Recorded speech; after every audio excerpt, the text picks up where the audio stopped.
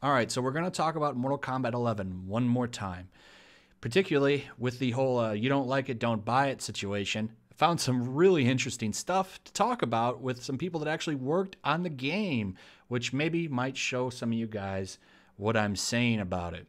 So I just want to start off that like the stuff with Mortal Kombat 11, the videos I made on it, they're interesting. The comment sections are always active with people debating or disagreeing or agreeing with me, and it's actually a pretty even split between the people who agree and disagree, which is fine. I like reading the discourse. I like hearing you guys' opinions. If you don't agree with me, that's fine. I don't delete your guys' stuff. I'll leave it there unless it's something really nasty. It's there for everybody to see. I want to hear what your thoughts are always, and this stuff really sparks a passion in people. The Mortal Kombat series has been around for a long time, and a lot of people are passionate about it. But there's a lot of stuff going on with it. Jax's ending, which I just covered, the way they cover up the women and the men are running around butt naked.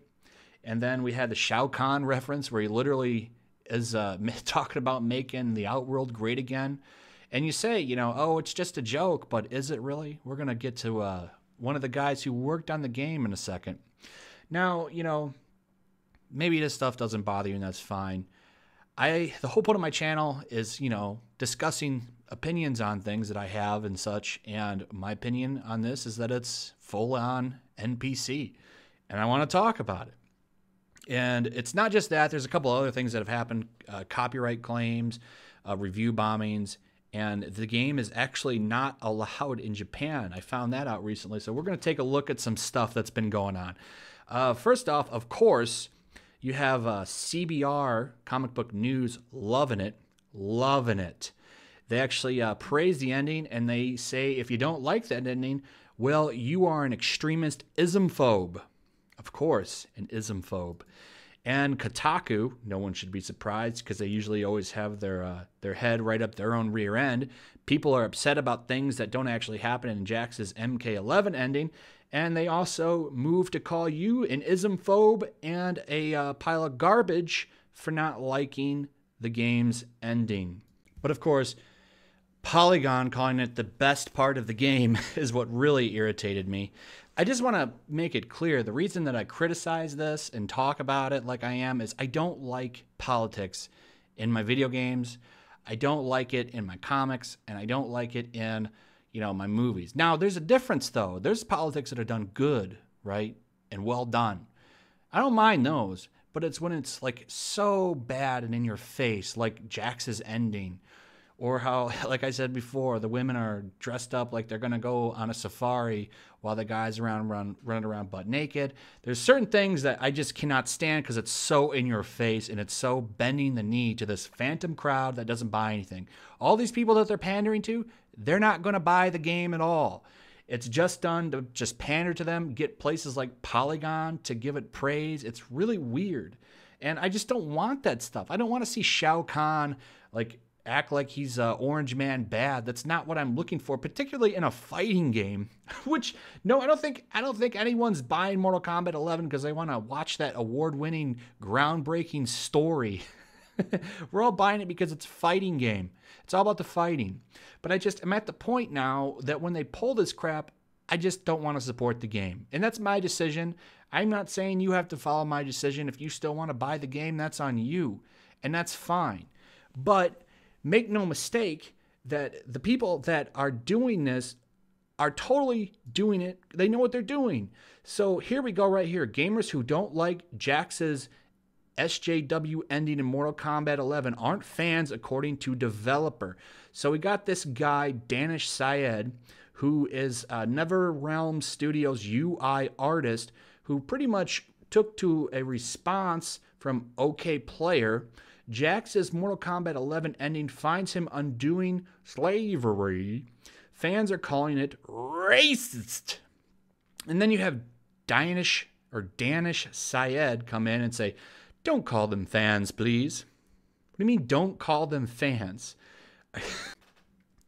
This is literally, if you don't like it, don't buy it situation right here. And, this guy won't get any blowback from NetherRealm Studios. I guarantee you this tweet won't be taken down, even after it gets picked up and looked at and it's gonna stick that way. And it's ridiculous that they're allowed to push stuff like this on the consumer. Now, this has got people turned off to the game. Make no mistake. Now, I'm sure it's still going to sell well. I guarantee it's going to sell well. And I don't think that there's enough in the game that it's really going to have an effect on the long haul, and I don't think it's really going to bother people. But make no mistake, wait till you see what Mortal Kombat 12 looks like. Like, when they start putting this stuff into a game, it's almost like a goalpost movement. And they'll move it again on the next one and the next one. But this, I can't stand this stuff. Don't call them fans, please. Well, you can imagine that some people didn't like that as much. You got somebody that comes in here and says, I've been with the series from the first game. I own multiple copies of the 3D era games, as well as MK vs. DCU and hashtag Mortal Kombat 9. Even the collector's edition, I pre-ordered hashtag MKX. Understand? You don't get to decide who is and who isn't a fan. Understood? Not after the money. Well, Danish Syed doesn't care because guess what? He's a socialist. And I saw that real quick after looking over his timeline. And, you know, here's another response. What do you call people who have been with the game since the very beginning and followed the game for 25 plus years because they love the game? What do you call those people? Stalkers, game stalkers? Don't shoot shit at us because we didn't like your woke bullshit. And there's a couple more comments. This actually has not picked up that much steam. It was only until I saw One Angry Gamer cover this that I found this. So props to them for their excellent coverage on capturing unprofessional douchebaggery like Mr. Syed here decided to pull. It's like, you know, what a slap in the face. I can't stand this stuff because you're slapping fans that have been with the franchise for 25 plus years in the face because you don't like that they're not open to your politics. So you know what? We don't need their money, basically, is what he's saying. Your money, it's not welcome here at the table. And I just find that so insulting and so unprofessional.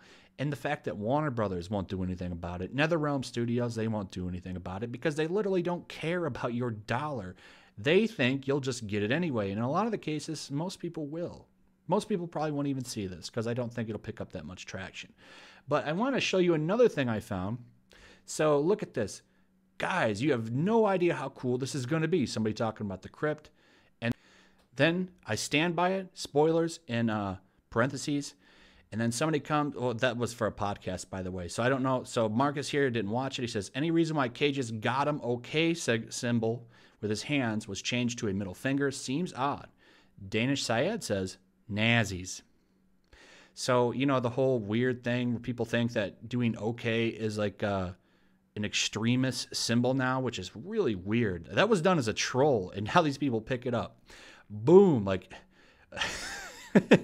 that's full on, like, you know, NPC right there doing that. So they literally changed it from the game because they thought it was promoting extremism or some weird crap like that.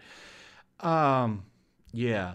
That now it's just an awkward moment, pretty dumb reason to change it. No one believes that garbage. This is interesting. So this is one of the guys that was part of designing the game. And you don't think that there's something going on there? I'm just saying, Super Saiyan. Oh, stupid joke. But anyway, I found this very interesting and I really wanted to share this because I thought it was very telling. But anyway, you know, I know a lot of you aren't going to agree with me, and that's fine, but I do appreciate all of you still watching anyway. Let's go to some other stuff, like these videos that pretty much counter the claim. So not just the lovely Nerdette Newsstand here, who got her video claimed, the Quartering and Clownfish TV also got videos taken down from what I understand. They talked about the ending, and they got claimed. So it actually looks like she got a strike here. So it's got manually detected. I also saw this happen to the Quartering. Now, they used footage of the ending, I believe, and that's what got them. I'm sure somebody's watching this video looking for footage of that ending. If you use footage from the game and you criticize that ending, they are claiming the video, and they're not even doing it where they take your shekels. They are taking it off. They're stopping it so nobody can watch it. They're silencing people that have opinions on the game. That is messed up as well. And I'm so glad on the last video I didn't include that ending. Mine didn't get taken down. I didn't include the ending. But make no mistake, including a 10-second clip from an ending, that's fair use. But, they can still go in there and do it, and then it takes time to dispute it and stuff, and that's what kills it. So, there's no reason. You might as well just take it down or just try to get the strike removed, right? But by then, no one's really looking for this information anymore anyway. But this is really messed up. This is suppressing opinions, which, is wild. I can't believe that they're doing this. They didn't think anybody was going to talk about it. But yeah, I'm so glad I didn't include that ending clip. I almost put it in my last video, but this is wild stuff, man. So not only if you don't like the ending, you are now an extremist. If you talk about it and used any footage from the game, well, we're just going to silence you. And then, to top it off, the game's getting review bombed. So there's a couple of things that this could be. I'm sure that this is going to be removed. They did it with Captain Marvel. They went and they took out bad reviews on websites and stuff. And I think that's going to be the way of the future going forward for a lot of companies. I think that they're going to pressure Metacritic, Rotten Tomatoes, all these places to remove negative ratings in mass. And they're going to say, oh, it's trolls and stuff. Now, I'm sure here's one website's review. Also pushing your personal politic agenda with certain tower endings is just disgusting. Once again, the NPC propaganda destroyed a game. Stop making everything political. I agree. I don't like the politics in my games. Those are a lot of the endings. And also a lot of people are mad about microtransactions and an excessive grind. That's another thing that people are pissed off about. I'm guessing that there's a lot of microtransactions with the crypt, actually, which would make a lot of sense. Microtransactions are something that a lot of these companies are shooting for now. They're just not going to make enough money off DLC in the game. They got to get you with loot box gambling algorithms. And finally, the last thing that I thought would be fun to tie into all of this is, and this is an older one, I don't know anybody talked about this. This was back in January 21st.